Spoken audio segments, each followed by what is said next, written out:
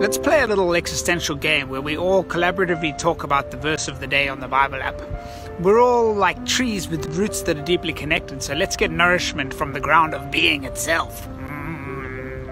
I'll try to keep these to under a minute. So today's verse is, when anxiety is great within me, your consolation brought me great joy. I think when the nature of reality is rooted in the understanding that things are good, no matter how circumstances may align, because the temporal circumstances are accomplishing things in a higher eternal dimension that are well worth it. Consider it pure joy, my brothers and sisters, when you face trials of many kind, James says. Then we can view the things that we go through in life as a gym where we can develop strong muscles that will last for eternity. And certainly God's consolation can come in a personal form where God comforts us, and I think rooting it in a higher understanding of the purpose of all of this, and that ultimately it's smart and it's clever and we can trust it.